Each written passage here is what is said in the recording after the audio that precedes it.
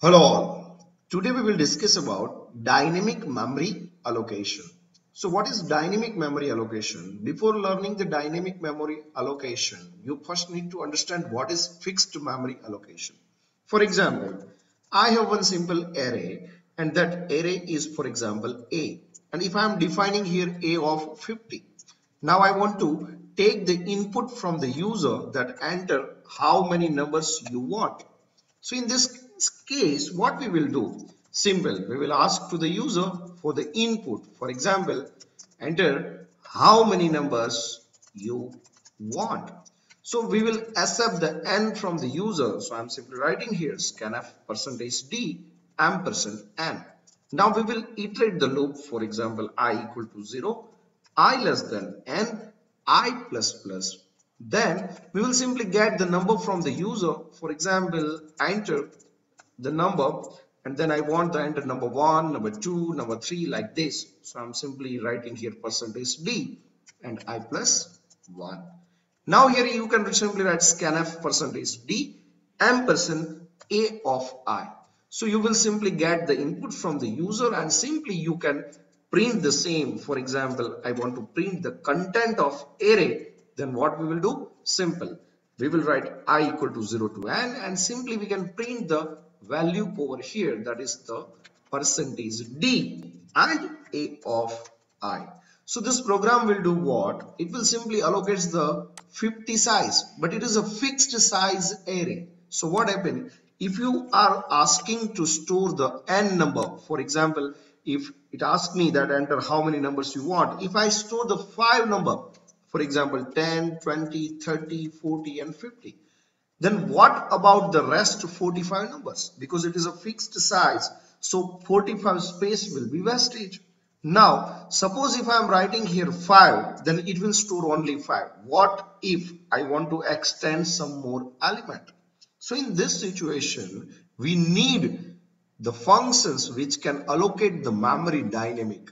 So in this situation what happened? Array is the fixed memory, right? So what happened in this case? It will allocate the 50 size, but we want the dynamic memory allocation. And for the dynamic memory allocation, we have a 4 functions that we can use from the standard library, that is stdlib.h. So in here in stdlib.h, there are, you can say, 4 memory allocation or deallocation functions are there. So which are the function? There is a one function. The first function is known as a malloc. It is known as a, you can say, memory allocation. The second variety of the function is known as a calloc. The difference between the malloc and calloc is what? Calloc is by default initialized with the default value with the 0, while in malloc it is not default initialized. One more difference, you can say that the malloc accepts only size, while here in case of calloc we can define the n number, that is count and size both. It is also known as a, you can say, that is contiguous memory allocation. Third variety is there, and that is to reallocate the memory.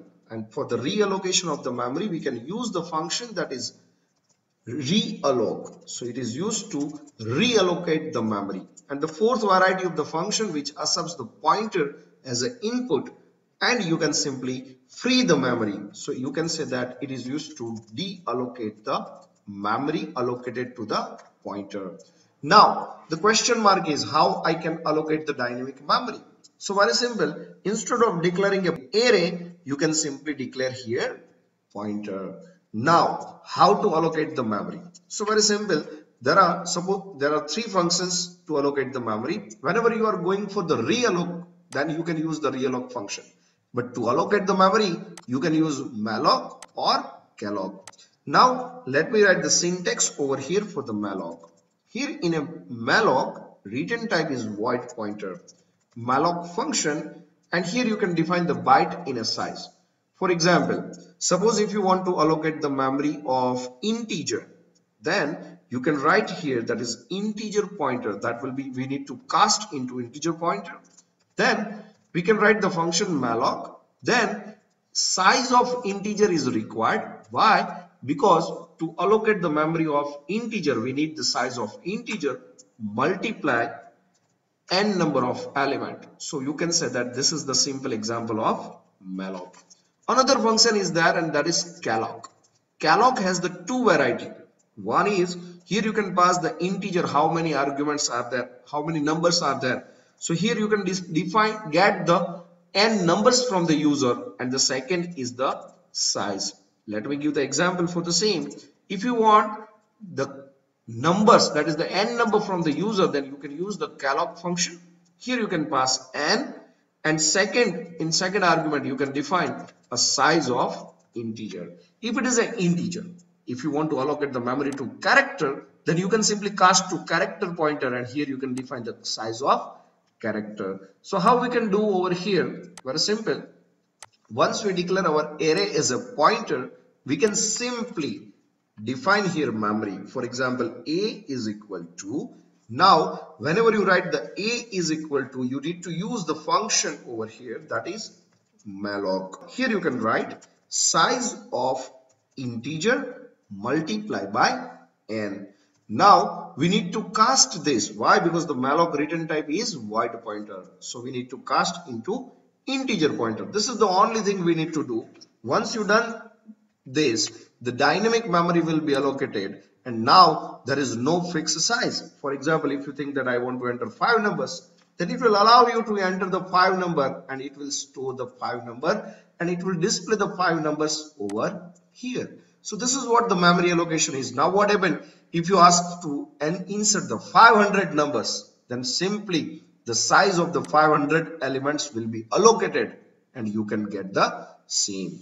Now suppose if you think that, sir, I want to use the calloc instead of malloc, then you can put here comment, you can copy this, and here instead of writing the multiply by n, here you can pass n as a first argument, and here instead of malloc you can call the calloc, and you will get the same result that you are getting using the malloc. The difference is what? Calloc having the two arguments, one is the size and another one is the byte. And the second advantage with the calloc is what? As it is the contiguous memory allocation, the default value of the in a calloc function will be 0. So I'm just inserting value 5, 10, 20, 30, 40 and 50. I will get the 5 element over here. So this is what the dynamic memory allocation is.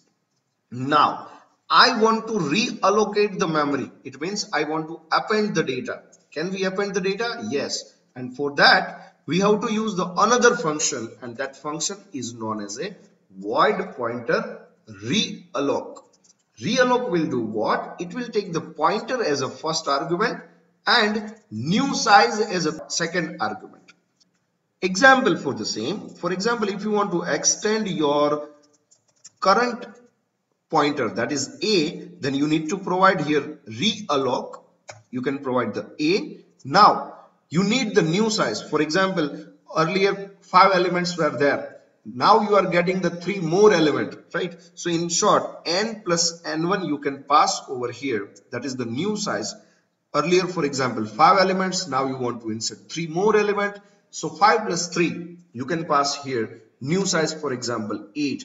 So here we can write size of integer multiply by old size plus new size, right? So this is the very simple syntax of realloc. For example, what I want to do, I want to, after getting these numbers, I want to ask to the user, please enter how many new numbers you want from the user. You can simply write over here, that is a is equal to, and this is the what? That is the reallocation in the a with the new size n plus n1. But what is n1? It means this is the old size, that is you can say first 5 element I added. Now I want to get the new more elements. So I'm simply writing over here, enter how many more numbers you want. So now instead of writing n, I will write here n1. And that n1 we will add with the old size. So what happened? Earlier 5 elements was there. Now new 3 are there. So now new size will be 8 elements, right? So Whenever you run this, you definitely need a n1 variable over here. So now I am declaring one more variable, that is n1. N is used for what? That is for the first time memory allocation. N1 is the next time that numbers of element that you want to add to your content. Now what we will do? Once we assign the memory, we will simply run the same loop. But what happened? Instead of running the loop from 0, we will run the loop from n. Why? Because now we want to extend our existing array. So we want to add the element from n. We want to add the element from n to n plus n1. So what happened? Earlier, suppose if you have inserted the 5 records and now you want to insert the 3 records, then your cursor will start from 5 to 5 plus 3. That will be 8. Right? Now once you get the data, we need to run the loop up to n plus n1. Why 0 to n plus n1? Just because n is the old size, for example 5, and now 3 more element you have added, so we need to run up to 0 to 8, and you can simply run your program, that is build and run. Now what happened? First it will ask me enter how many numbers you want. For example, if I enter 5 numbers, then it will ask the 5 numbers from the user. So I just entered the 5 numbers, that is 10, 20, 30, 40, 50, and simply the content is printed over here. Now it asking me how many more numbers you want. For example, I want the 3 numbers. Then it asking me enter the number 6. For example, the value of number 6 is 60, 70 and 80. Then the content will be now 10 to 80. It means you can append the data. You can append the data using the realloc function. But remember, once you use your pointer, and if you don't want that particular pointer later on, then you can simply free the memory.